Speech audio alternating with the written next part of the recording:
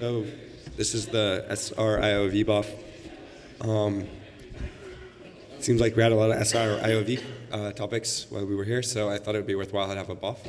I have a quick overview of existing support, at least what I put in there. There's probably more things that are actually supported. I know Alex did kind of an overview today and kind of showed some stuff that you could do with VFs, so that was good. We just had this, the flow-based thing that integrated with OBS. I sort of left that off the list here, but we could talk about it. You know, I kind of would like to get the fundamental representation correct and then build OBS on top, but I think we'll have more than enough time if we want to talk about OBS as well. I'll just jump in. Feel free to jump up and talk too, because it's just me up here, so it'll be quick and boring if nobody says anything. Which, if that's what you want, because it's Friday afternoon, then don't say anything. All right, so it's been a long time since we've had SR-IOV support, and we've sort of been in the same state for multiple years now, at least since we've had 10 gig cards. And I haven't really seen a whole lot of sort of new and innovation on this side of Linux lately. You know, I think this discussion's been coming up and starting to go forward, but we haven't really made a ton of progress. So, you know, we added this FDB add as part of the bridge tool. I think we called it BR for a while, but you know, so we had bridge FDB add, and then kind of as part of that, the Linux bridge got a lot of support for VLANs. It got a lot of support for doing, you know, basically supporting multiple VLANs, supporting multicast, and all this good stuff. And I don't know if any of the drivers actually have added any of that support. I haven't seen it. Certainly the Intel drivers don't support it, and I haven't seen any patches to. So maybe that would just be a nice thing to see, you know, L2, actual truly L2 support for VFs. The other thing that we did at the same time is we integrated with libvirt, which means that you have integration with anything above, like a controller running above Linux easily. Kind of native support for it if it uses libvirt. I kind of like this model. It's something OpenStack knows how to use. It's something that other controllers know how to use and other orchestration layers. I'd like to see that kind of going forward. You know, if people add new features, it would be nice if they also added this kind of support into libvirt, and we could kind of keep that going. I know it's poorly documented. It's on my list. I mean, if somebody wanted to pick that up, that would be awesome. Because right now there's kind of cryptic XML you can type in, and I've actually gotten pretty good at it myself. But I don't know if it's well known how to build these XML files that QEMU uses to generate, you know, SR-IOV. Alex is shaking his head. Have you done the cool XML tricks? Yeah. So. Yeah. So you can if you have enough XML QEMU foo, you can make this. You can make it all happen automatically for you. But so there's some work there. And we at the same time we sort of added basic IP link, you know, support, so you can change some very basic attributes. You know, I think the MAC address can be set through this. I don't know what else. The link can be put up and down, I believe. Maybe a few other things. But we really haven't made much progress, I don't think, on that side. So, okay, good. So one of the most fundamental things would be adding multiple MAC addresses, right? So today we do IP link add VF MAC address. You know, there's one option would be to just extend that and maybe add more MAC addresses. Say you want to have 4 or more MAC addresses. I don't know if this is such a good idea, but it's one idea I had. It's sort of trivial to implement, which is the nice thing. You don't have to go and reinvent anything. It's already there. It's like a fairly small patch, and most of the hardware supports it. Do you want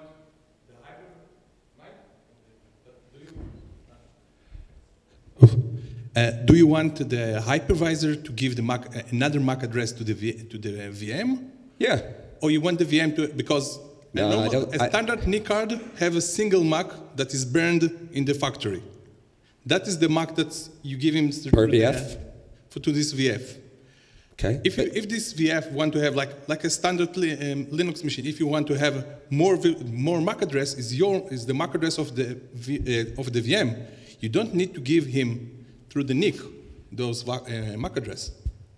It's more of a receive thing, right? You receive packets with this MAC address, you want to send them to this VF. So the API should be, and we're supporting it, that's the VM that's running on the virtual function can ask for more MAC addresses. This is a model where you trust your VM to tell you what MAC addresses it wants. That's one model, can be supported. The other model is you already know what MAC addresses and you allocate a VM, a set of MAC addresses. What's that? Libvirt style. This is like a Libvirt kind of thing, where you provision your network and then you tell the VM that it's allowed to use these MAC addresses. Because usually what OpenStack is doing, he will give you a few networks, a few virtual NICs. If you want to have few MAC address or few VLANs, you will get.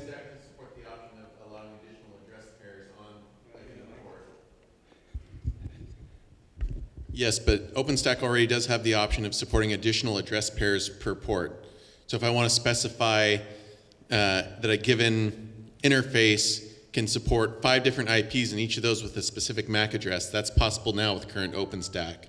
Because there's a mechanism, I think it's IP allowed adders, that'll let you populate those. So it would just be a matter of translating the OpenStack command into this for a VF. And then it's like that's where the libvirt support comes in, right? It's just a backend. You translate it there and throw it down via netlink. Yeah, so if it's a need, so it's not a problem, of course, to implement it. There's a question over here, or a comment, or something. Yeah, I got 4 mics up here. Somebody could join me. I don't have to sit by myself. All right.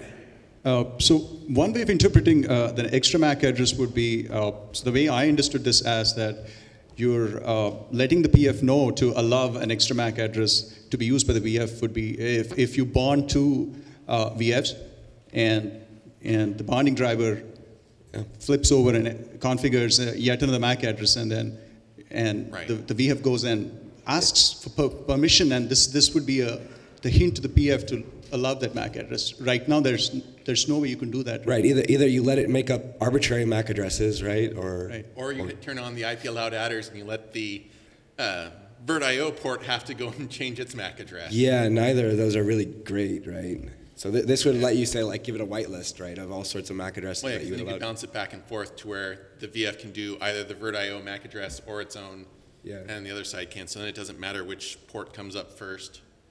Right. So I clearly see the need for one more MAC address for each VF. So at least 2. I mean, if we're going to allow 2, we might as well allow 10 or 20 or whatever, right? Exactly. At the point, it's just a for loop or whatever. It's a list. Right. And if somebody comes up with some double bonded something or another, then more power to them. The only thing you have to still deal with is the situation where you run out of MAC addresses. Right. But that's going to be like an enum type response. Yeah, I think we just throw the standard error back and let libvirt populate that all the way up the stack, and then OpenStack will wrap some Python around it or something. Yeah, so it'll be an undecipherable error message. At that level, yeah. So for the I-40 at least, it's coming as part of the trusted VF support, adding multiple L2 addresses. Well, this wouldn't even necessarily need to be something that would be trusted VF, just because this would be the PF specifying this VF can support MAC address A, MAC address B, MAC address C. So this is the PF explicitly saying these are the MACs that this VF can support. Instead of right now, the current interface is you can only support this one MAC address on the VF, which ends up being really limiting. Yeah, but think about it like it's a normal server. You buy a NIC, you just have one MAC address. No, most NICs don't have just one MAC address they can support. That's the whole point of Mac VLAN, is you can support 10 MACs. But who gives you the MAC? The MAC is come from the machine. It's not come from the network.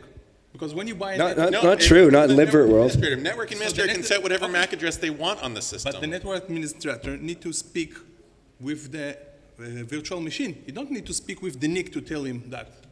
Well, no, see, that's the thing is, how does he tell the machine that? You're talking about a side channel you have to create then for us to tell the VF that these are the addresses that you can have. Yeah, but this is an administration thing. It's not like you're taking, it's not like how usually. It's an access control list is what this is. What we're creating here is an access control list that says this VF can have these MAC addresses. So we can have or should or need to? Can have. Okay. That's basically the idea here. And then, yeah. So it's a filtering list, right? Right. Okay. So It's not a configuration, it's a filtering list. Right. Okay. Yeah, it still defaults to And it's usually tied to the XML that you spin up the VM with. So, Right. and it's all done at the QEMU level. And so when you build the QEMU level, you want to spin up the VM and also configure the PF from the same Yes, configuration channel. so like Right, typical- so it's not only MAC address. So why not to say that, okay, I want to allow this server only to speak port 80, only HTTP. So it's the same. If it's well, the same Well- thing, why do you limiting to MAC address? well, in this case, that's the standard filtering mechanism for a lot of devices. 'Cause So it- like a yeah, and we common have it scenario today. ends up being like the bonding scenario, Yeah. where you have two interfaces you bond. Okay, now we want to let the VF talk using the virt.io interface's MAC address, or let the virt.io interface talk using the VF's MAC address. We want to be able to allow either which way to work. It shouldn't matter which port comes And up you, and you first. shouldn't have to go to like full-blown building a firewall to get that, right? Like we already have this layer 2 support. This is like a small tweak at the bottom Right. to now support a lot of functionality that we already have in the libvirt layer today. Right. It's just missing. Because yeah, standard OpenStack right now, when it creates a port, it'll lock it down to an IP and MAC address pair. For VFs, it tries to do the same thing using just this MAC address, which locks us in at one MAC address. And then, okay, if we have to do any other MAC addresses over that port, well, it was a nice thought anyway, but we're locked out due to the hardware right now. And so if we have the ability to let it use any of the MAC addresses that we gave the system, then we can alternately route traffic through the VF that maybe might belong to that virt.io interface instead. Okay. So I think another. still the solution is two ways, right? The PF configures multiple MAC addresses for the VF, or the VF says I want more MAC addresses, right? Right. So if the VF is the one requesting the more MAC addresses, then that would probably be the privileged VF. Correct. Or the Yeah, secure and VF we have a scenario. bit for that now, right? That went in. There's an NDO op. that NDO went op. in. I Yeah, haven't looked at I it. gotta check it Yeah, out. I was just talking about those It's not- patches that it's the not VF. required, this is, how we call it? It was another NDO command. Spoof check? Yeah, Because that's it's one not of us. spoof check. Yeah. That's the Yeah. the security to this specific MAC. Right. So if it's not spoof check, it can be asked for different MAC. Right. There's another NDO op, or there's another. Right, there's a trusted VF IP link command. Or is it, Yeah, but isn't this there? is new. Before that's. Yeah, the trusted VF is what says whether or not you can request it, but the spoof check is what ends up locking things down if you try to use an address you didn't request. Yeah. So right now, So it's, yeah, it's not it's ambiguous. It's not yeah, well defined. I think because in Mellanox we are allowed to ask for many MAC addresses. right. So I guess the spoof check only limits your transmit traffic, if it doesn't match your MAC. But if you have a trusted VF, you're pretty much saying that it can do any functionality of the PF. That's pretty much it. So you're opening up the resources Right. on the device for the VF. Right. Yeah, even to support promiscuous. Promiscuous unicast even, not only multicast. Yep. Yeah, because you're basically letting the VF possibly denial of service the system if it really wants to. So. Yeah. No, but we have customers that have a few VFs, only Yeah. one or two. Yep. And you want to. Right. We have customers even ask for Yep. single virtual function. Right. Yeah, like I said, if it's the user wants permission to shoot themselves in the foot option. So it's like, yep, go ahead. Go ahead. If you think you can do it without hurting yourself, more power to you. All right, cool. I mean, and the advantage of doing this is it's simple. It's already there. Yep. The stack above it already knows how to handle it, and it costs us like Right. very few lines of code. So if you talk about VLAN, MAC address, I think the second one is the VLAN. Right, and that's already part of the FTB. It's already getting passed to the driver. Just Yeah. no driver. Yep. At least the Intel drivers abort when they get it, so because they don't know what to do. Right, they don't know how to do the VLAN filtering. They do actually in the hardware, set but they VLANs. do we actually You can configure set, it now? So IP link, yeah, you can set the VF VLAN. And does the hardware understand what to do with it? Yeah. Okay, cool. So we do have support for that then. Yeah. Cool. That was actually in use in my demo. So. Oh, nice. Yeah. Okay, Yeah, perfect. But this is only the default. Yeah, the VLAN configuration which exists today with IP link for a VF is more like transparent VLAN. Yeah. The VF is not supposed to know about it, Right, and that's- all the untagged packets it's like a port-based VLAN. But I do see a need for what we call a guest VLAN, where these packets are tagged by the VF originated from the guest, Right. but they're okay. You allow that. I mean, it's not like a tenant kind of a thing. Yep. It's like multiple VFs in the same enterprise using different VLAN. Yeah, so basically VLAN what you're tags. looking at is what, Q and Q then for that kind of setup? Or You couldn't. or you're talking about that on a flat, Right. You may not use a transparent VLAN at that case and just use a flat right? single tag VLANs, right? So today we don't have a mechanism to program those kind of. Well, if you don't set the VLAN Alex, IXGBE card, it'll let you do that. Can I make a higher level? Okay. Guys, so what we have to do, I think, is I'm calling this legacy SR-IOV, and now the OVS or the flow-based or the SDN one comes. We have to decide if we want to productize these two models. So we have to learn from the switch guys that we had. Like we have to either support the .1D bridge or .1Q bridge. You know, Ethernet, they do it many years. Let's do that, right? You're reinventing it now. If you want this to function as a layer 2 switch, so this is something well-defined, let's do that. If we want to go do the SR-IOV, the SDN one, I believe we have to do both. Like, excuse me, but you wasted 20 minutes now, right? .1Q bridge and .1D bridge is something well-defined. Let's just go learn it, because we don't know it. We are new guys, we're not familiar with that. No, we're actually very familiar with the 802.1q in John spec, to be Fastabend, I mean honest. everyone But, else, except for you. The point of this is that the entire stack knows what this is. The semantics are well understood. Adding another line of, this is very few lines of code, and it adds a lot of value to libvirt. That's all I'm saying. Yes, but you see, people start to talk to you about allowed VLANs, default VLANs, trunking. This is all well defined, right? This is all well defined. It's a solved problem. Well, it's a solved problem, except for nobody implemented it the solved way in a lot of cases. No, but let's do the 101 course and do that, right? Why do we have to reinvent something which is already solved? Okay, let me scope this again, down. This is really just to add the functionality that would be very useful to libvirt and OpenStack today on all the NICs that we have. So what I'd say is, someone asking this and someone asks that, and it's all solved problems. what if you don't use OVS and you don't use the open flow and the whole So path? that's what I said. I'm referring this as this stuff. So you want, I think you want the .1D bridge, if I heard you correct. So we will do that, but we'll not reinvent what is .1D bridge is. Okay.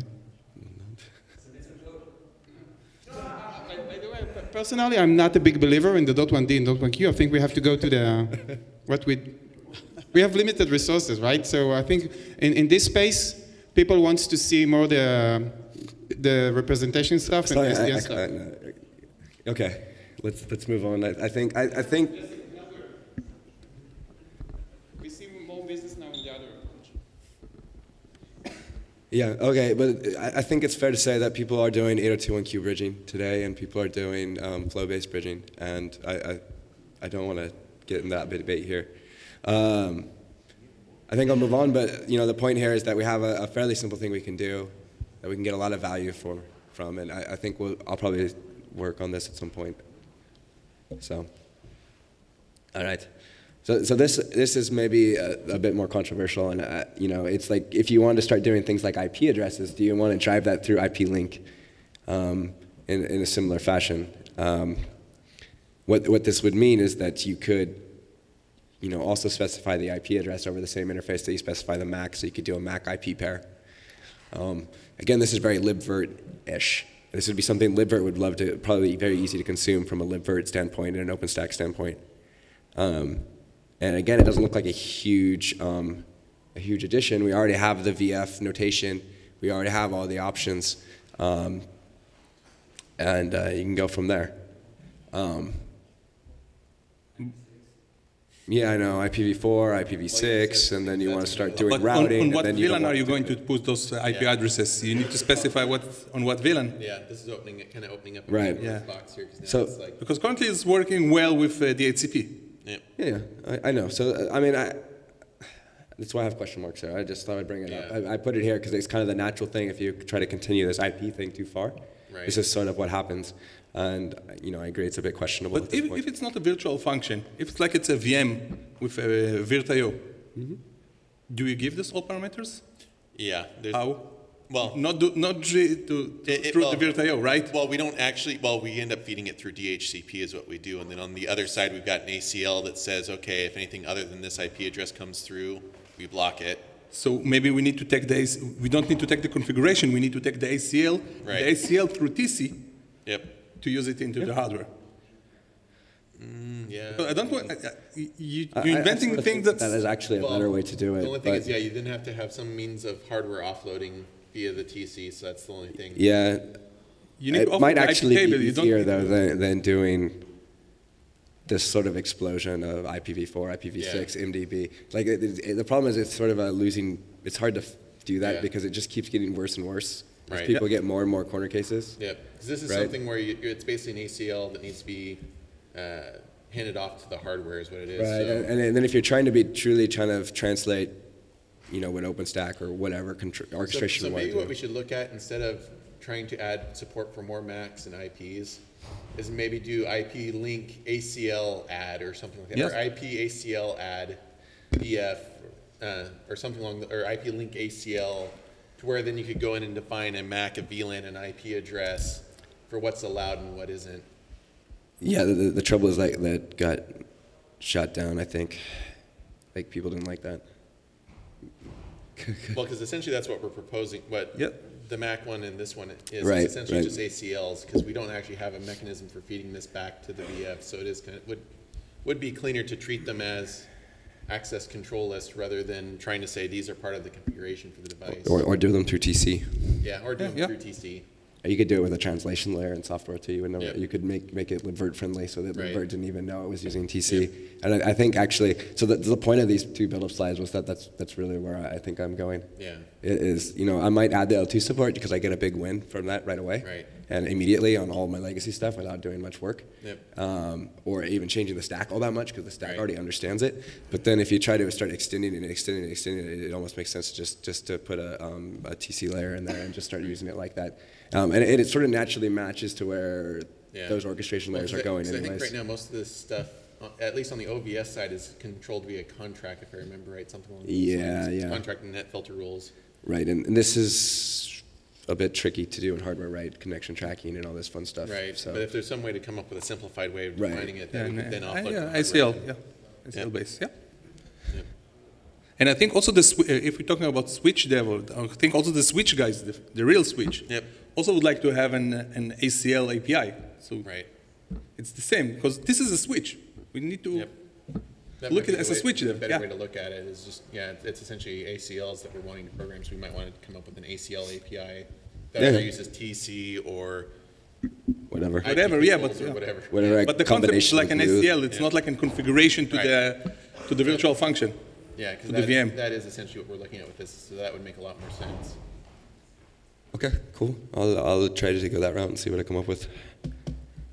I think we're actually pretty close to that actually. So, cool. So then everyone's favorite topic that we can talk about is that I have a need to send packets from the PF to the VF directly. Specifically, I have some control packets. I have a lot of exception traffic on the that for some reason on my NIC didn't know how to match like a whatever, some control packet from the network, right? Maybe it's a controller So that's packet. exactly what we present. So okay, let's back up. Okay. I know it is exactly what you presented. I'm trying to break it down into small little pieces Okay. and not throw the entire OVS stack on top of it right now because I want this outside of OVS. No. The representer. It's I know. I know. This is the exactly what. effect of This, OVS. the reason is exactly what you presented is because we've been talking about this for like a year. So the point is that we need something, and there's two options that I came up with. One is you have a Netdev that represents a VF, and I think you need to clearly identify to the stack that it's a VF Netdev because you don't want the stack to try to use it like it's a real Netdev. Because you might blindly start using it, and it has some interesting characteristics in that it's not really a function. So I think it needs to be a switch dev is a very good way to aggregate all the ports of So the do switch you know together. a port is a switch dev somehow? I'm looking at your email. Is there a question? Or Well, I think what is it? There's an attribute that gets set on it. You set the ID, the index. John, so why do you treat it different than the tap device? The tap device also is not a normal network device. Yeah, but you know it's a tap device usually, right? Yeah. So the VAF representative is just the same. Yeah. So I mean, I'm just saying there should be some identifier. Yeah, yes, the virtual function representer in our implementation is also a switchdev instance, so it has their attribute ID. So if you would run an IP link and look on the, it already prints you the switchdev ID, so all the representatives have the same ID. What else do you want? Do you want some feature? No, that might be good enough. Well, I might actually go so far as put like a feature flag in there or something, but.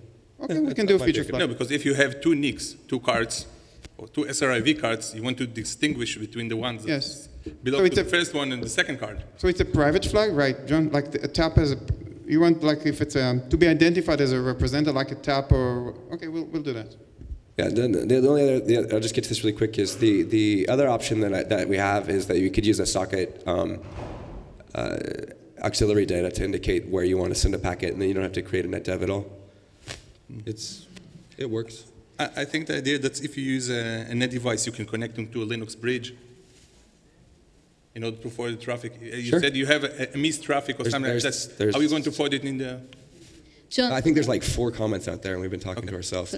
Go ahead. So is the idea for this representative Netdev to be like a control Netdev so that it doesn't get any data plane traffic? So, I mean, is there a need to create 2 flavors of Netdev is what we're saying? I think there's a use case where this is not just a control Netdev, and you may have exception tracket that needs to be at a reasonable performant level. It's like you can't work on the assumption that you'll never have an exception, that this is always exception traffic and it can be low performant. And I also don't see any reason to limit it to that, really. It's running over, if you're going to run it over the PF, it's going to have access to some set of queues. You probably have enough queues to, you might want to prioritize it lower than your PF traffic for some reason, but that's a priority, I think, call. But I don't see any reason to limit it in some sense. Sure.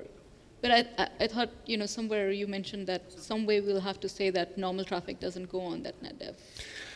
I think you want to indicate somehow to the stack that it is somehow special, and that it's not a normal hardware Netdev in the sense that it has its own PCIe function. Meaning, if I fire up 2 iPerf sessions on it, I'm not going to get this. I'm not going to get the same amount of performance as I would if I had 2 physical functions. Right. And I think this is valuable just not because I can articulate exactly why, but it seems going to be useful for debugging at least. And it seems easy to do, like just set a flag somewhere or a bit or a Netdev type. It seems trivial. So I think what would be even more interesting is if you move that new crafted net device inside the VM. So think of a container running inside a VM, and from the networking forwarding needs inside the VM, you want to control the hardware offload of your bare metal machine, right? That's where it gets really interesting. That's where you would have huge benefits because all of a sudden you're programming the entire path through 2 operating systems, right? And you gain fairness in terms of you could allocate or assign a queue per container that is running inside the VM. I think what you're saying is, maybe I'm just going to rephrase this, see if I get it right, that you're giving the VF some access to switch resources or hardware resources? Yeah, exactly. Yeah, I think that's really interesting. It's just we haven't, like that API doesn't exist at all, and we've, yeah, I think it would be worthwhile though. So I just want to take a step back to the merits of having Netdev. From my point of view is that I can see basically 3 separate sets of functionality you might want. And in the context of OVS, you probably want them all simultaneously. One is passing packets back and forth. We already talked about that. The other one is provisioning. So you want to be able to configure the device somehow. So you might want to attach it to OVS or the bridge or do anything else. And the other is you might want to get some information about the device, statistics and so on and so forth. And from my point of view, the advantage of using a Netdev, although it may be special somehow with a flag or whatever, is we already have all the tooling to do all of those things and more, and we know how to deal with them. And it seems like a pretty good way to model it from my point of view. Cool. I like it. Anything else going on out there? So I think, how far is your code along? Can you submit the Netdev stuff that you have? And can you submit it independent of all the other stuff so that we can look at it by itself? Yes, we will do. We tried to do it this week, but. No, so you're asking how much the sole representative stuff can be separated from? Yes, we'll do initial submission which doesn't offload anything, right? Only flow pass. Yeah, if you do me a favor and just submit that piece, and let's get that piece in, and then let's worry about arguing about how OVS works.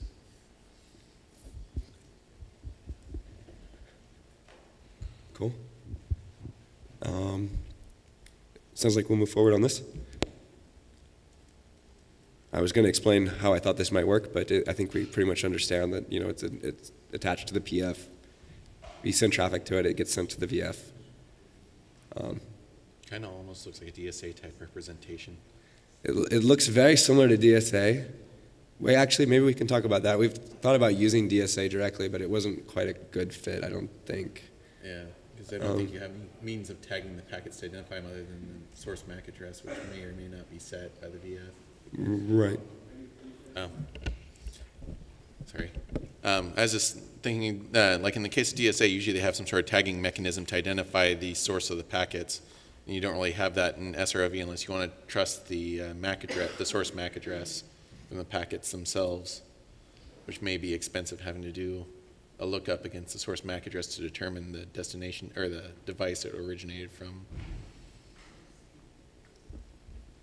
Yeah. I'm good. So my assumption is that that's all to do with how the data, how the packets are communicated across the PCI bus, if it's a PCI device. And that might be device dependent. Yeah, I think some devices have a tag. Some devices have a bit in the descriptor you can set, right? Yeah. And I mean, I know this. Sure. So it's the tag stuff might align closer to DSA. Yeah. Putting something in the descriptor is not DCA to me.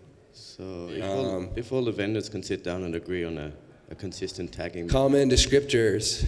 Yeah, so it's never going to happen, right? So we just have to never going to happen. The drivers. I think the net device should be proprietary of each vendor, so it's up to the vendor how each classify those packets. Sure. Could be a metadata, could be. Yeah. Agreed. Cool.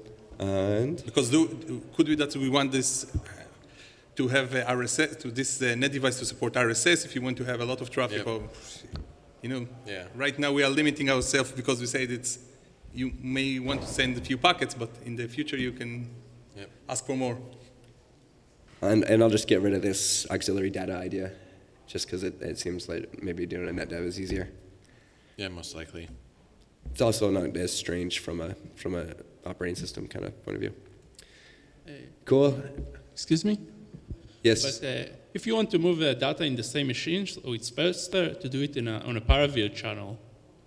So you might want to have a generic representative that has a paravirtual channel to the guest, support it, and move traffic to it, because it could be much faster.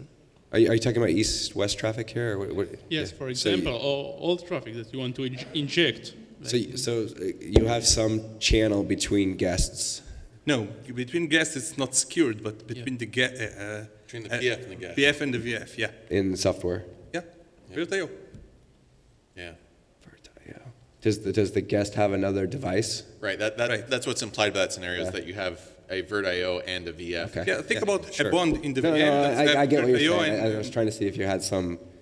You can think about it as you have a device in the guest that has the VirtIO channel and a VAF as an accelerator of the... But it does imply that your VM knows something about how to do that, right? Well, it implies that the VF probably has an idea of the topology. Yeah. So that the VF knows to go across the VirtIO to the PF, whereas if it's going anywhere else, it has to go. So it ends up... Probably have to program some extra routing tables to resolve something like that. Yeah, how does that work? Do you know, or do you have an idea? No, we are thinking about it right now, and we're not sure how to do it. But yeah, you can bond them together. You can work. It's a research problem. It's a year of bonding, yeah. Yeah, but then you have to have a really smart bond that knows. Okay, Yeah. If it's PF, it goes down the VirtIO. If it's anything else, it goes. Yeah, could mean that we will send some command. Okay, those kind of traffic, like say multicast, we don't want to replicate. But I think so we can send I think we're getting into a solution space for something that may not be something we want to chase down right now. So, is the performance that much different if it was going on the bus? It really depends. Well, I've done this metric like 20 different ways, and it really depends on what you want to optimize for. Right. And the traffic workload and the PCIe bus. Yeah, if nothing else, the thing you have to keep in mind is if you're going across VirtIO, you don't actually cross any like PCIe bus. Right. Okay. So if you're looking at, a slow NIC that's on a by 4 Gen 2, you're not going to go any faster than 7, whereas you can do 36 gigs if you're going straight across VirtIO. So it just depends on what your scenario is. And there's some weird latency versus bandwidth trade-offs versus CPU usage trade-offs. And it depends on what you are trying to optimize for. Yep. So then, again, the problem becomes that the L2 driver would be doing learning to figure out which traffic is east-west versus... Right. Something would have to figure out how to route the traffic, so... I think we already have the facility. It's called Team Device with modules, modes, right? That's a special load balancing mode of a Team Device.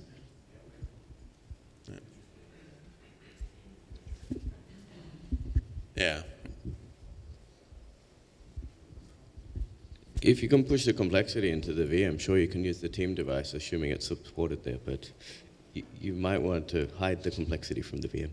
Right. That's the thing. Is like I said, it becomes the VM needs to know way too much about the topology of everything. Or you put the Team Device right under the VM, right? And then you run it through PCIe, which bypasses most of the stack except for a small layer in QEMU that has that team logic.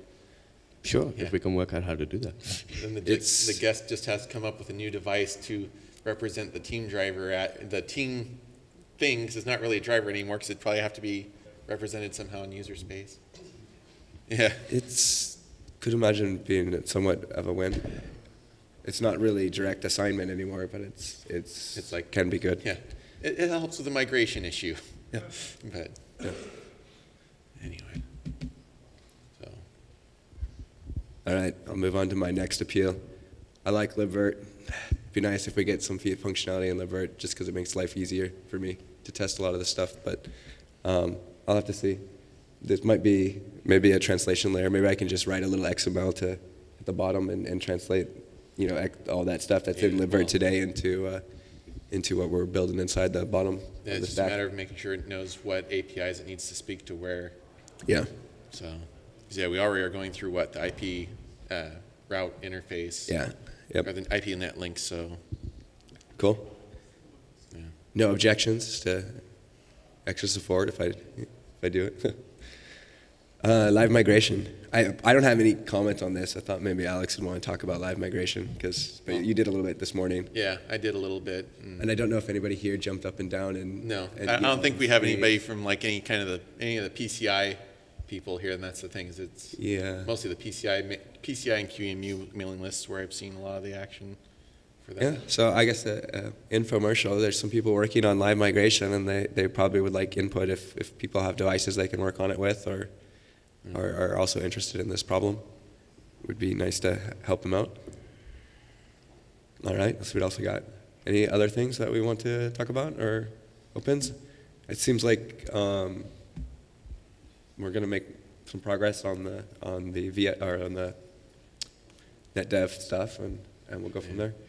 And yep, because I think we agreed ACLs are for that. And then I think we'll build like a libvirt to ACL translator so that we can load that into the hardware and plug that into libvirt, and that'll give us kind of the native libvirt support that we want, without having to just kind of extend the stuff that we have into kind of strange IP VF commands.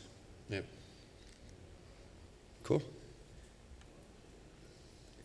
And that's all I had. Is there anything anybody else out there want to talk about? A question. I'm trying to open it.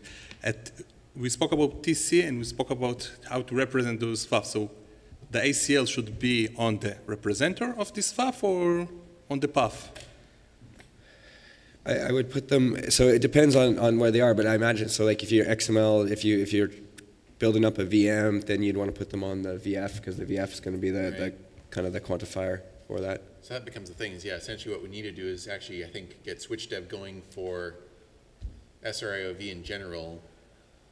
And once you'd have those representatives you could throw out there, then it's just a matter of, okay, put this ACL on that VF and just go. Like today, you do it in the IP table.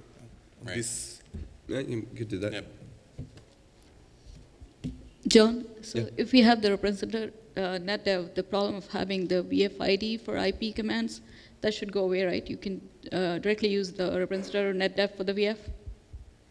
And you would do the same for the TC tool, right? You would use the representative Netdev instead of using some kind of VF ID to make a rule for the VF. Yeah, I think so. That would be one way to do it. I mean, we'll have this case where you can use both either for, you know, for a lot of the. Yeah, because VF ID, I guess, is the only place it is evident as in the IP tool. Otherwise, it doesn't really make sense. Yeah, I think that should be fine. So the only issue I have with Netdev representation for VFs is you can do a whole lot of things with a net device that you can not necessarily map to hardware. And since,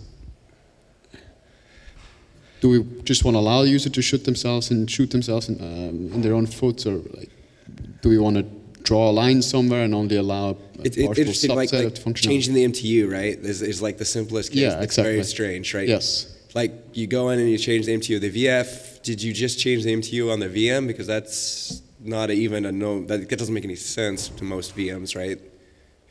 And do you signal to the VM that you did this? Because what sort of event would you give in the VM?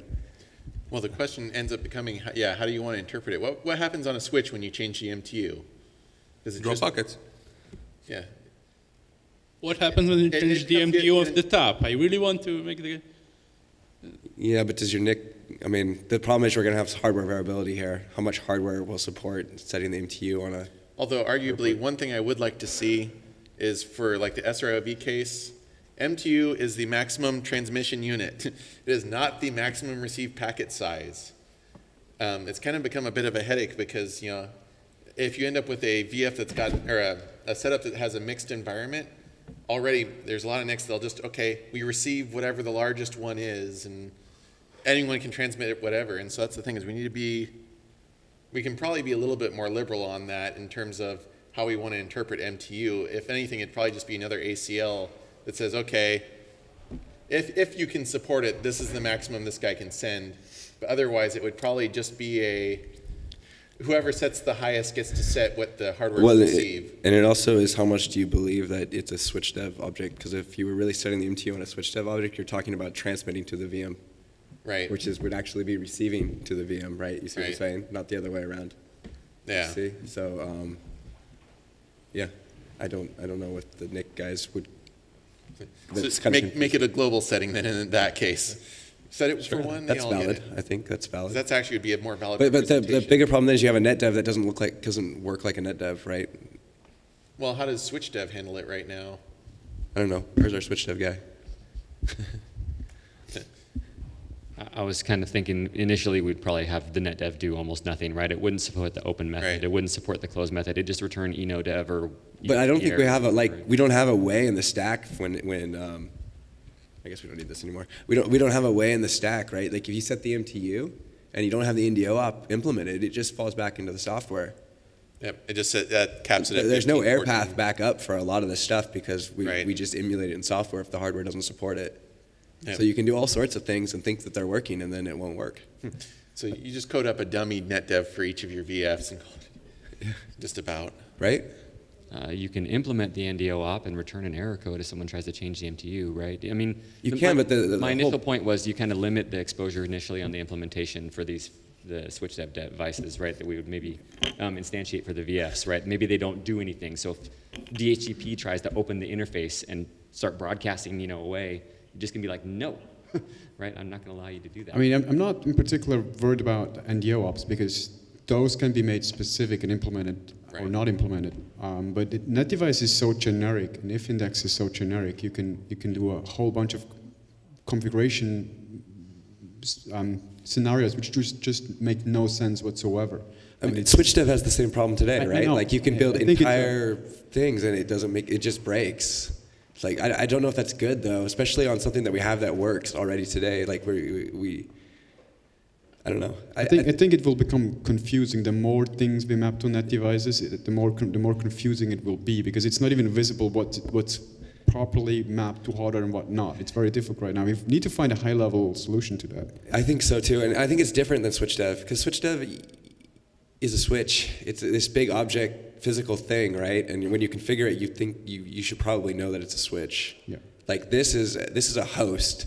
Yes. And I don't think we want to get to expose this to the host, right? Well, I don't know. See, that's the thing, though. For the most part, it's a switch. It's not SR-IOV is just a brain-dead switch. It just doesn't know how to learn in a lot of cases.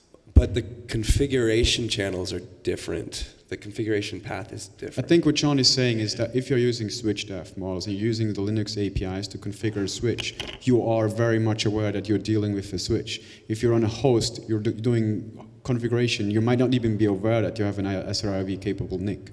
Right? It's existing scripts that run and do stuff with net devices. Yeah.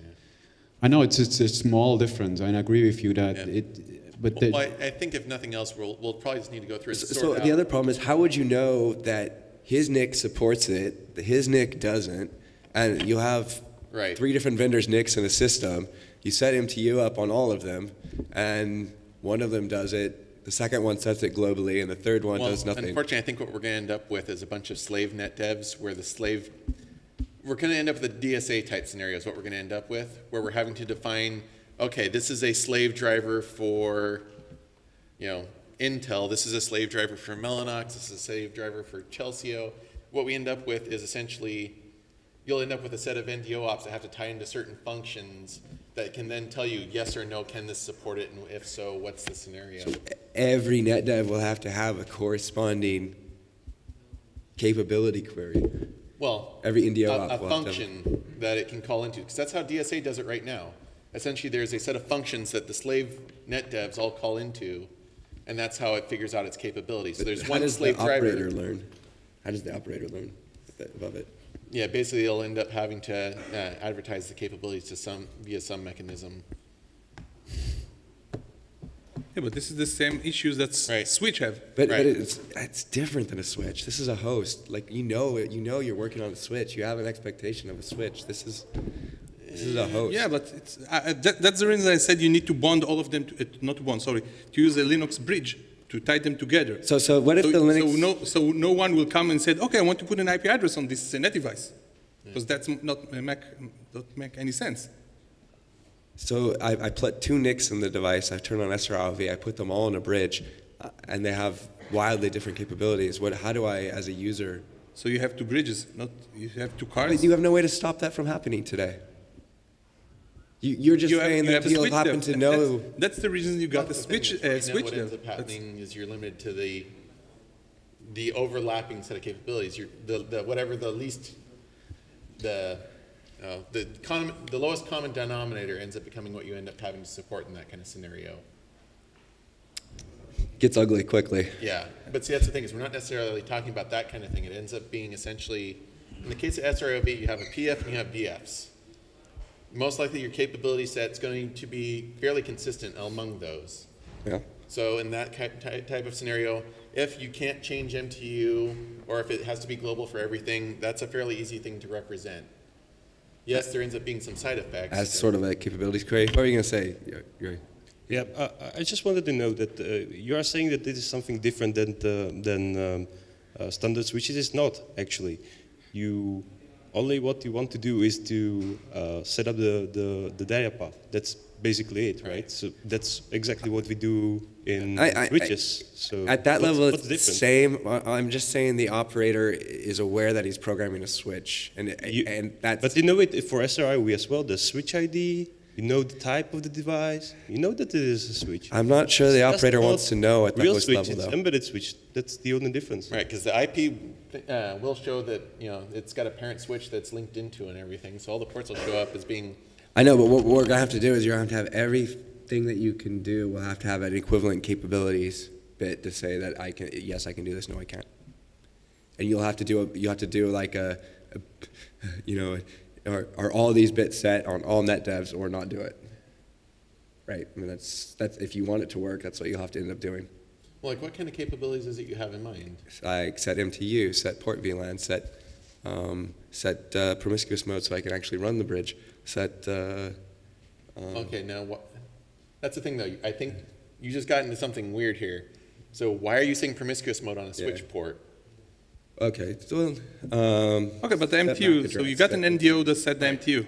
What's that? You got an NDO function that's a proprietary driver. What does that mean? I don't know what proprietary driver means. Sorry, it's a vendor. A vendor driver. A vendor driver. Okay. So the vendor need to coordinate all the net device of this. So he'll have to have the capability to query the system and learn for every feature whether or not it exists. See, actually, the more I think about this, this does sound like DSA. DSA, in a lot of cases, you don't have, you've got the ports on one end, and then you've got a device that's sitting there in between that's the actual Ethernet MAC, because usually it's a PHY-based switch. And so PF represents that MAC that you're actually receiving traffic on. And the VFs are your virtualized ports on the other side. Yeah. And so that's how you're controlling a lot of this. So it ends up being you send a control command through the PF. So yeah, a lot of this is just sounding like DSA in terms of setup. Or SwitchDev. Yeah, well, SwitchDev runs on top of DSA now, so yeah. So I think we might be overcomplicating this. We might want to look at just trying to start on the simple cases and then get into the more complicated stuff later. I think that's probably okay. I just think we're going to have this scenario going forward where we're going to end up in a situation where you have two NICs, two different vendors, two different versions of drivers or something, and you'll have to look at this Boolean string and figure out what you can support, and you'll have to go down to the lowest common denominator. Or otherwise, strange things will happen. Well, that's the way it is even with NICs right now, so. Like, honestly, right now, it's, okay, I take a Mellanox and an Intel IXGBE. Yeah. If I take the 4.4 kernel, I put them both in promiscuous mode. Okay, I'm getting VLANs and broadcast on this one. IXGBE, well, it's quiet. It doesn't say anything. What's going on there? You're going to always have some sort of, lowest common denominator between the two. So if I have to run a flat network in order to make it work, that's, what I have to do. I think that this is one of those things where let the users shoot themselves in the foot if they want to, but we shouldn't be just standing in the way because they might shoot themselves in the foot. Okay. Because I think to some extent, the administrator is going to know their topology. We already say, that these ports belong to this switch. So if they're trying to do something bizarre, If not, we will find ourselves every time need to add new things because, and if it's a switch, it's all well defined. Because it would basically make my life a lot easier if we start going through the switch dev process, because then it becomes this is a switch, this is supposed to be a switch, this is how it should act. So essentially we end up with the legacy SR-IOV stuff where it's, a non-learning switch, doesn't support OpenFlow or any of that, but hopefully we'll be able to put ACLs on it and say these MACs are what it can send and receive on, or VLANs or whatever, and then we can start, looking at forking it out a little bit. So we've got basically brain-dead bridge equivalent of SR-IOV, or OVS with OpenFlow version of SR-IOV, and start looking at forking things out that way. So if I understand this right, there are some capabilities in the device which are more global, like RSS, the algorithm or whatever you use, triplets versus simple or symmetric, whatever. And these are like global settings. So do I see this as a switch dev control, and I wouldn't necessarily do a Netdev one? I wouldn't want to go that far in terms of, can you control RSS via the switch devs? I think no, that should be left. That's a port attribute. It has everything to do with the Netdev and nothing to do with in some cases, it is probably not a port attribute. It's actually a device attribute, and that's why I'm wondering. There are like some attributes that are global to the device, and we at present have a problem where if I have to control it through a single, port or a, in an MFP device through a PF, it ends up changing it for everybody underneath. Right. That's kind of getting into an area, that's not really related to the switching at all, and that goes beyond what we should be bothering with local config. Mostly what we're concerned with is the ability, how the traffic flows. We're concerned with the data path, not where it ends up in the very final, like that last little bit of which queue is it going to end up on. It's just what does that guest have access to? That's essentially the demarcation point. Once a guest has access to it, it can do what it wants with the data. So we don't need to be controlling things like, you know, the RSS tables, the number of queues, well, not the table, but I'm just trying to see if there is a possibility that we could expose some of those, you know, global settings some way, and if it makes sense to do it through SwitchDev. No, most likely not. That's not a switch functionality that I've ever heard of. So I think the main concern around the VFS net device would be if you configure it with something that expects a packet to actually flow through the net device. So a new flag and a couple of checks inside the kernel that will just bark if you use such a representation-only net device in, for example, net filter. That might be a good balance and might be enough to avoid confusion on the host side. Well, if you wanted to, you probably could route the traffic through. That's the thing, is essentially, that's where we get back to DSA, because technically, as long as you put the VF's MAC address as the destination MAC for any outgoing traffic, it's going to get to that VF one way or the other. The trick is if you want to actually use it to send, right, you send over the PF, right? Yep. So you steal a couple queues from the PF and put You don't even have to steal them. You just act change like a MAC the dev VLAN. and put it on the, yeah. You just set the MAC address and set it out. That's all it would be. It's essentially just a MAC VLAN at that point, only it's doing the destination MAC instead of the source MAC. Okay. I think we should put something though in the weird case is like, so you configure something like NFT on top of all this. Did the user actually want it on the local VF that's representative, or did he actually want you to load it into the hardware, right? Like, and that's where we have, that's like, where it gets kinda confusing. That's why we have these flags and things. So right, and that's kind of the representation, I think, where it would be useful to have something like a bridge for legacy. You know, just put a bridge interface on top of it, and then hopefully, eventually, someday, maybe we could offload stuff that goes between the bridge and that port off to the hardware, so it could actually take care of it for us. Sure. But yeah, that's what we're trying to do with the Open vSwitch. Right. Yeah, but see, you're getting ahead. See, most of the hardware out there doesn't support the flows, so that's where I'm thinking. What? Like I think also the. But we'll do that. Support flow-based. Alex, with the representers, what we'll do, we'll do patches that only do slow pass, and then the step forward would be to support SwitchDev FDB, right? We don't have to run to flows. Right. So also the legacy mode could be embedded in this framework, right? Because it just make things easier in terms of representation then, because then, you know, I'm just thinking off the top of my head, because then, like, yeah, if you support open flows, you go represent it with an OVS switch on top of the ports, otherwise it's just like Linux bridge, yeah? Yeah. some sort of consensus, yeah? Yep. Good enough for Friday? Anything else that you want to talk about? It, yeah. No? I don't. Oh, there we go. Got one more? No? All right. I think that's it. All right, thanks, everyone, for coming.